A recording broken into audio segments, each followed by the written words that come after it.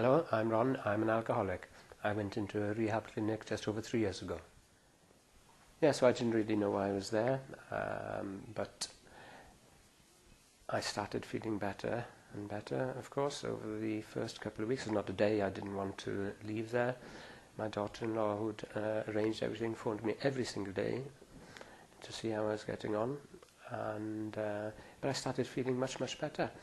And after a fortnight, I felt really, really good, and they came to visit. So after a fortnight, I felt really, really good. And I thought, well, that's it. Now I'm going back to Thailand.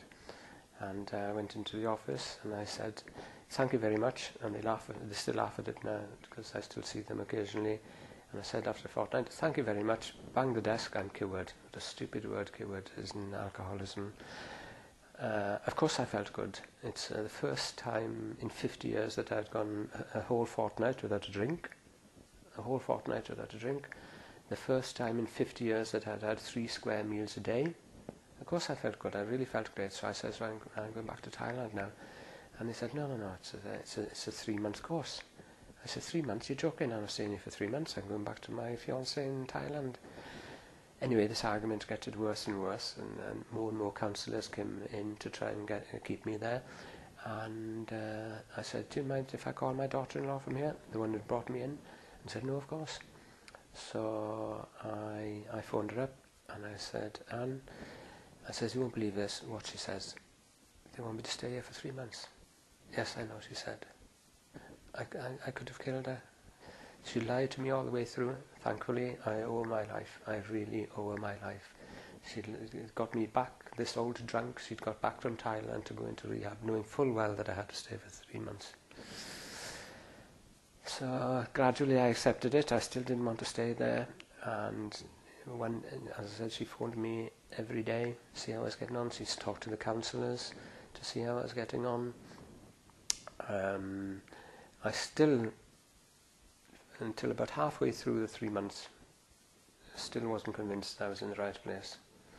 But when I got to about steps 4 to 9, about halfway through, all of a sudden, ding, the little light went on.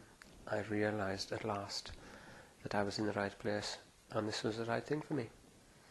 And I phoned Anne up. When I spoke to Anne again, I said, Anne, I'm definitely going to do this, the 3 months. And a sigh of relief went around the country. All my family, Anne and everybody, he's staying there for the 3 months. And I did. And I left rehab in March 3 years ago. And as I say, my life has been absolutely wonderful ever since. I've never, once I left rehab, the thought of drinking again has gone 100%. I never ever think of drinking. I test myself, I'm an intelligent chap, not bragging, but I went into a pub before a meeting, had a glass of Coke, no problem at all.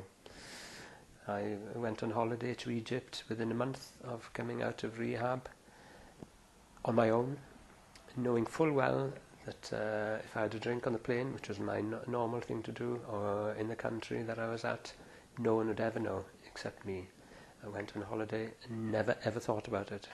Never thought of taking a drink. I sometimes looked at somebody having a glass of wine with a dinner and thought, yeah, I remember that. But the thought of actually buying one never ever crossed my mind.